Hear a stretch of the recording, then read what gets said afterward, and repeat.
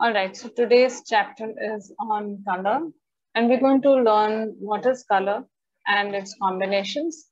Plus, we're going to have some exercise where we can just try out some sketches related to today's chapter. So I would request you to take a color set of colors, pencil and A4 size book. Yeah, let's start with. So basically there are 3 colors in nature. Can anyone tell me which are the 3 colors? Red, blue, and green. Okay. These 3 colors, the 3 colors are primary colors. They are red, blue, and yellow. So these 3 colors we cannot make, we cannot prepare. They are already there. And for example, if you are having 3 bottles, yellow, blue, and red, you can prepare n numbers of shades in it. And that is why they are called as primary colors. So primary colors are red, yellow, and blue, which you cannot make, which you cannot prepare. Okay, so once you have these 3 colors in on your palette, you can prepare variety of shades. You can prepare secondary colors, tertiary colors. So basically, what is primary colors? What is the meaning of primary colors? Is the colors which are the basic colors, the main colors, red, yellow, and blue. All right. And then further, when we mix red, the primary colors to each other, one by one, like, red to yellow, yellow to blue, again, blue to red. So we get the secondary colors. And those colors are, when we mix red and yellow, we get orange. When we mix blue and yellow, we get green. And when we mix red and blue, we get violet. So these are called secondary. Further, then we have tertiary colors, when again we mix ahead the primary and the secondary. So like that, we can make numerous shades once we have the primary colors. So let's go through the color wheel. Generally, when we learn about colors, the main tool, you can call it, the main tool is the color wheel. Once you have the reference of a color wheel, you can prepare various combinations, various color schemes. So let's have a look at the color wheel.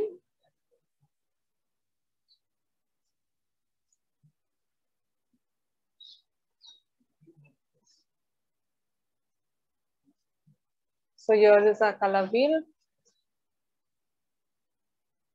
And look at the basic colors. They are red, yellow, and blue. So when you prepare, for example, if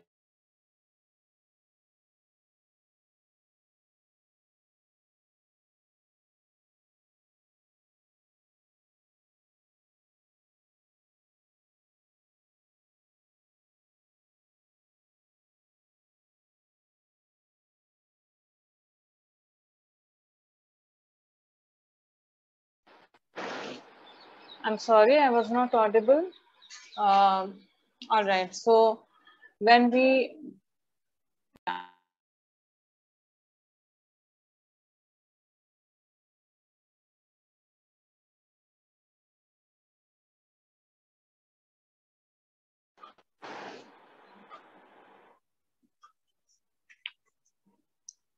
all right, so the primary colors are red.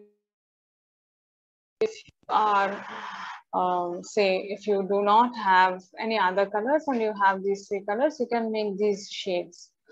So whenever you want to recollect, like I was saying that if you don't remember the combination, but you should always remember the primary colors, red, yellow, blue, so that you can prepare your color wheel on the spot. Okay, and remember, get the best of the combinations which are available in the color palette. So red, when mixed with blue, we get violet. So This is the violet color. So red and blue, when mixed equally in equal proportion, we get violet. When red and yellow mixed in equal proportion, we get orange. And in equal proportion, blue and yellow, we get green. These are the secondary colors. And further colors are red violet, red orange, yellow green, blue violet. So all these are tertiary colors. So once we go ahead with the further slide, I'll explain you. Before that, before moving to the next slide, I would like to mention that from red to we can see this yellow green shade. These all colors are called as warm colors because they give us a feel of warm. When we look at it, we feel the warmth in the colors, through the colors. And when we look at from the range from green towards red violet, we feel that we get a feel of cool shades, cool feel. So that is why they are called as cool colors. Yeah. So here we can see the proper names, the terms, the way we can call them. Red is primary, blue is primary, and yellow is primary. Then when see children, we can make a color wheel as I told you, and you can just write down the names of the colors like R for red, blue for B for blue, Y for yellow. And you can prepare the diagrams so that you get the combinations. Further, we're going to see the colors combinations. So these are the best combinations prepared. Okay, it is a theory. It is a best combination. What we can call it is very harmonious combination of colors where we can feel when we use these colors, like these are the combinations where when we apply it in our work, we get the best results. Okay, so the first combination is the complementary colors. Complementary colors are the colors on the wheel which are placed in opposite position. Like it can be anything. It can be yellow opposite to, it can be yellow opposite to violet, or it can be yellow green opposite to red violet. While calling, though it is close to violet, I'm calling it preferring red in first place because primary, we're going to give importance to primary. So that's how it is called as red violet. So this combination where any color which is in opposite placement is called as complementary color. And generally when you find, like, when we dress up, we generally, or we have some objects or some interior or arrangement, we try to keep complementary colors because they are very sharp and they stand out very nicely because they're opposite to each other. So generally when you can see in the normal day-to-day life, though people are unaware about the theory, they generally use this principle of complement colors. Is someone talking? I can hear the broken voice. Hello? Any doubts, students? I shall go further. So next step is analogous color scheme, where you can just, now for example, this is a limited palette.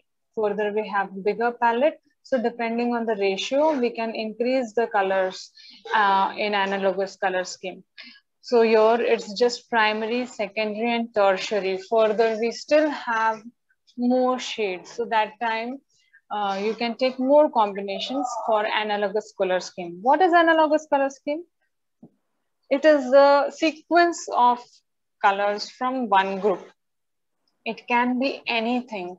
It can either tend towards a little warm and a little cool, or only cool. It can be like that, or only warm.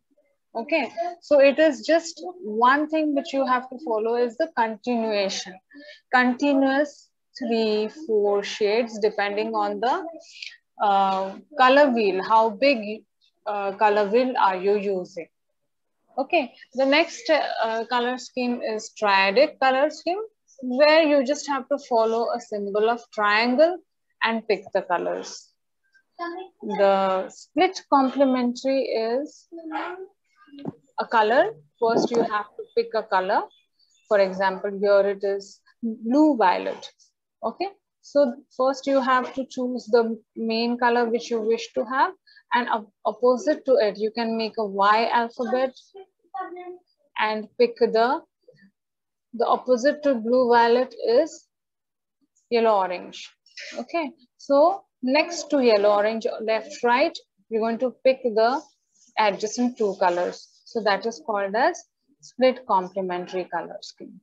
So these are very, very basic. There are plenty of combinations further, but these are the basic color combinations. Now let's go through a little bit of information. Color harmony. Color is similar to musical notes in many ways, and there are certain combinations of color that are pleasing when put together, appropriately called color chords or color harmonies. Complementary, we just learned colors that are opposite of each other on the color wheel are called complementary colors. The high contrast between complementary colors when seen together causes them to stand out more. That is what we spoke before sometime, and has a very vibrant look. They're very attractive. They're very pleasing. They're very eye-catching, but can be tricky to use in large doses without being too intense. It means that keeping the balance of colors, like sometimes it happens if you're using a red-green combination, red is too bright. So you just have to be cautious of how you're handling it, because proportion also matters, like how much of area you're giving preference to red and then to the green. So further, we're going to study that too.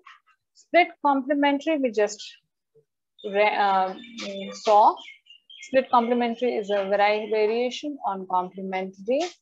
It uses one color and the two adjacent colors to its complement to bring the same strong contrast as complementary color combinations, but with less tension. As now you can see what is tension. The tension which I was talking before when I was talking complementary is here in split complementary it is a bit subtle, whereas in complementary it is quite shocking. You can call it shocking, you can call it shouting, okay, but then to remember these are the best combinations. All these color schemes are best combinations. Analogous, using color next to each other on the color wheel tend to give designs a feeling of unity and serenity, because they are from one family. Students, because they are from one family, they are a bit similar but a bit different. That's how there is interest created in the design.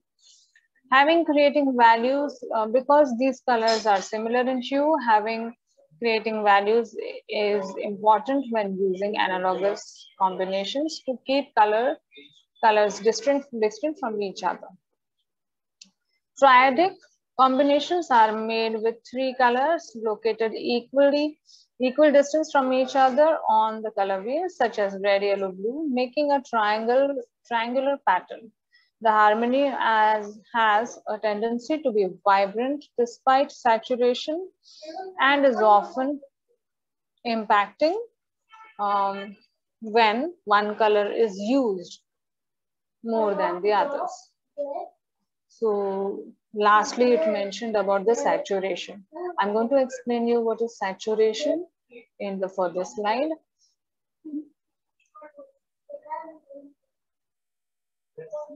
Now I want you to, before we proceed further, I want you to note down the color wheel. Okay, so have you noted, are you using your color pencils? You may just, I may just have a look at your work. Can you show me? And what are we supposed to do? See, I just want you to do a diagram and just mark the colors. Colors, that's it. If you have got pencil colors, then better you mark it with colors.